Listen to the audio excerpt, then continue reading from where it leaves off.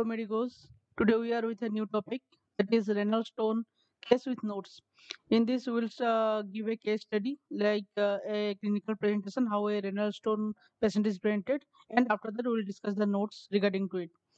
Now, you will be thinking why first case presentation and after that notes, because when you go through the case presentation how the patient is presenting, and when you need the notes, you can correlate and know much better about it rather than the textbook like we'll read the notes then a case presentation. But as you are all MBBS graduates and also MBBS students, so it will be much more easier, like if you see a case after that we will correlate it. So let's go.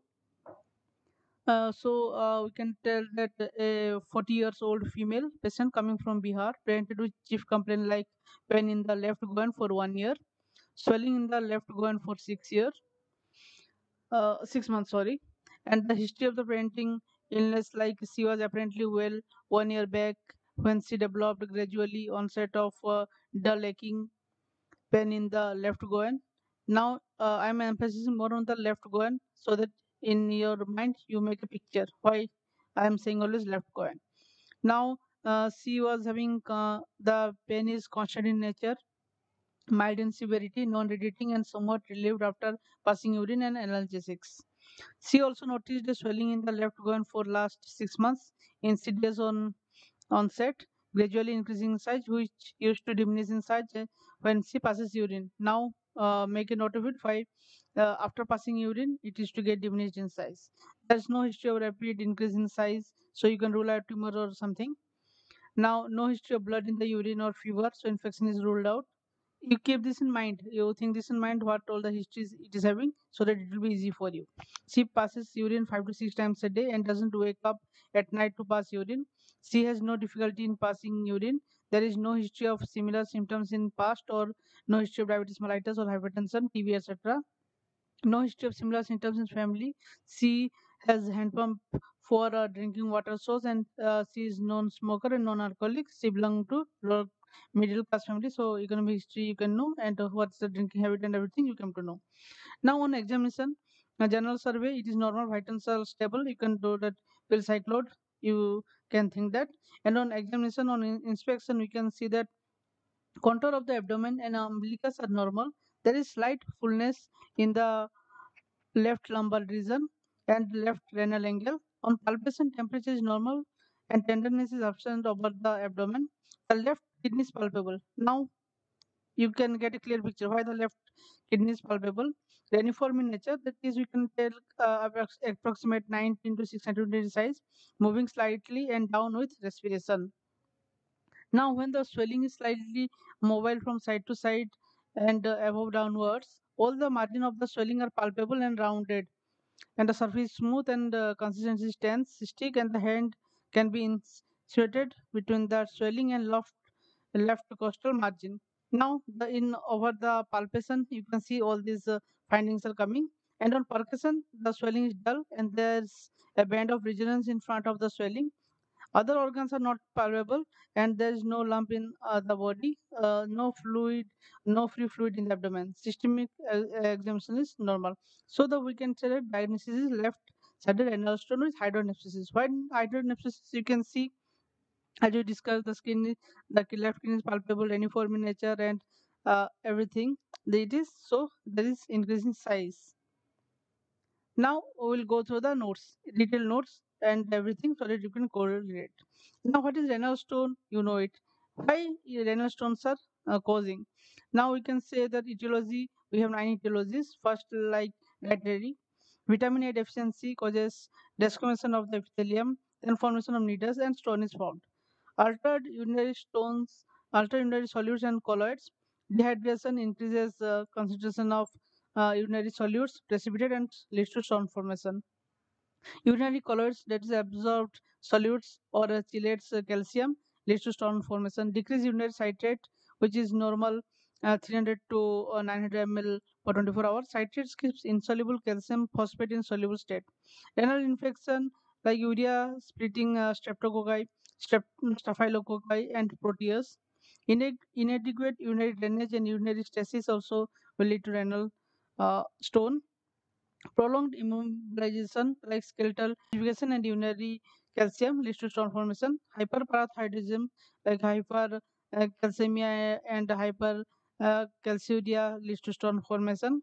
Randall's plaque, erosion and deposition of the calcium at the tip of renal papilla also leads to stone formation. Car's postulates like microliths in the renal parenchyma are carried by lymphatic to subendothelial region where they accumulate.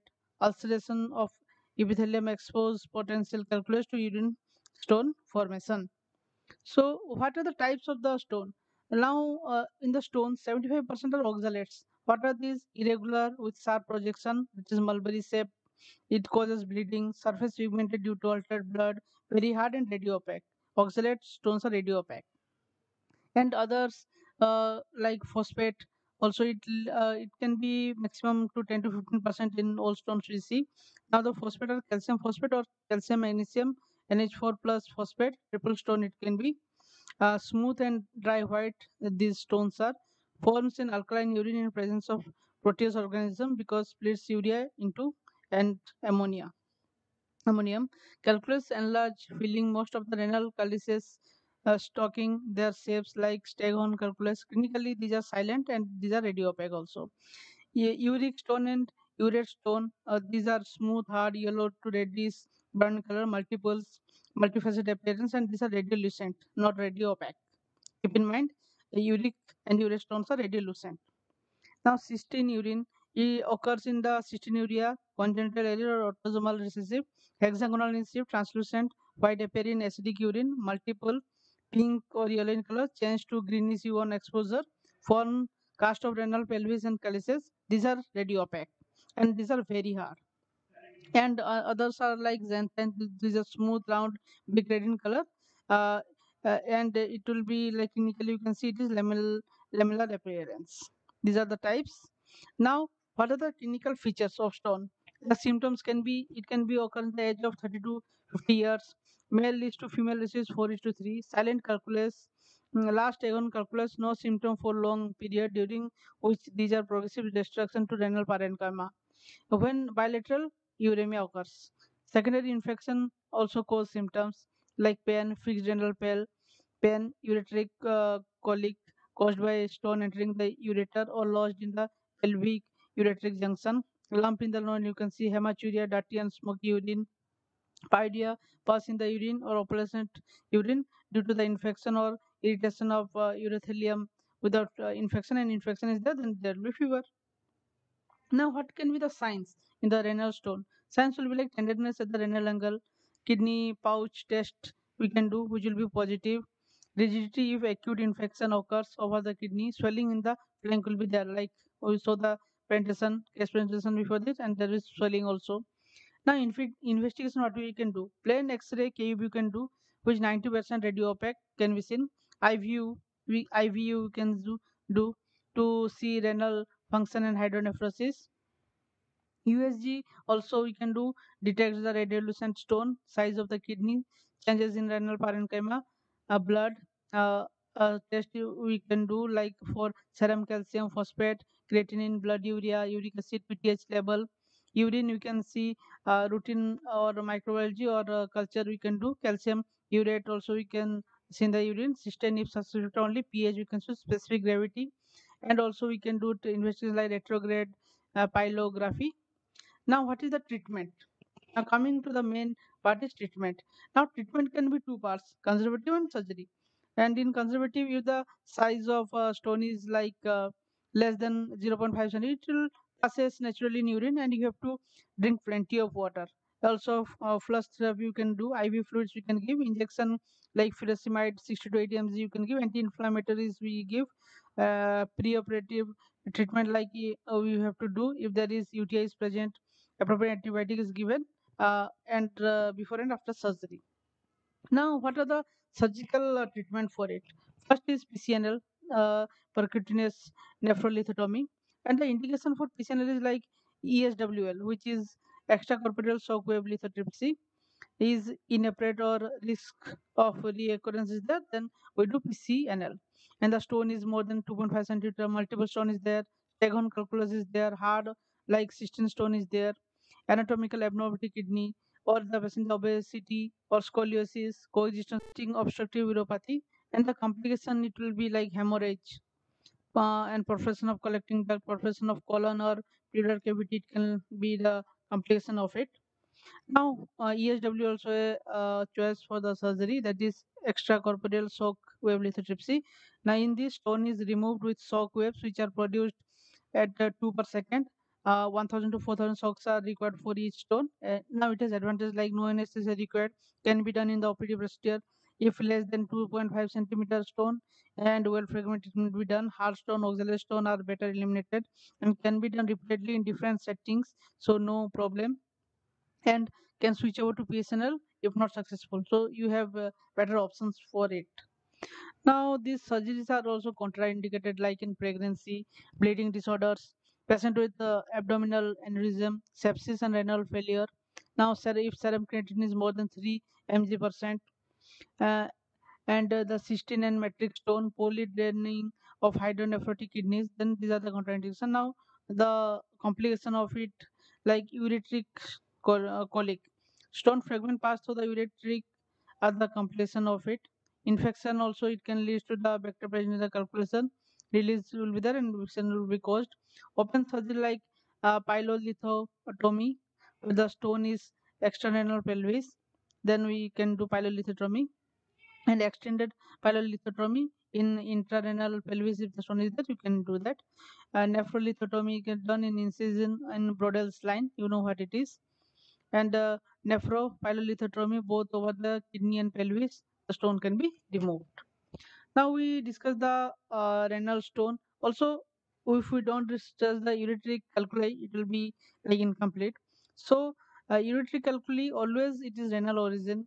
Now you can see we discussed if complication is there, that it can pass to the fragment of can go to the ureter, and the sites will be like constriction in ureter. If there's constriction, it will be the main site for the ureteric calculi.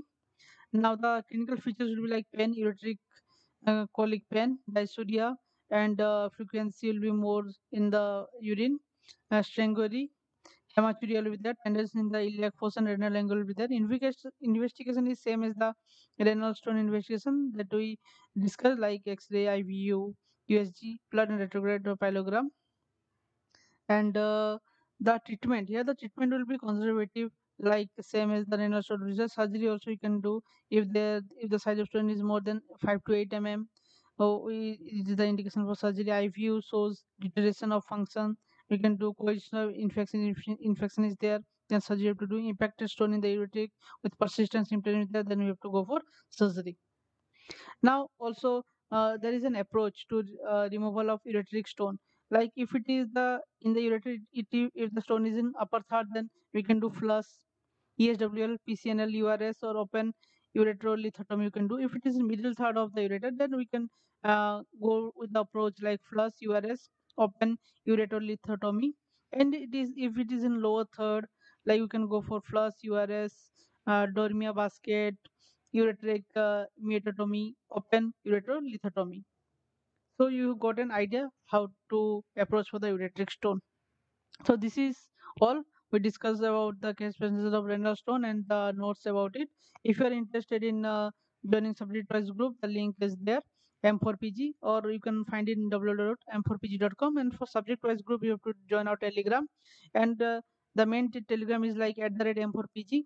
You'll get Telegram. And if you want to join the subject Telegram group, just type M4PG and the subject like for anatomy M4 at the rate M4PG anatomy. In Telegram you'll get for every subject. In Telegram we are having, also you can join our Instagram for daily updates and all the social links.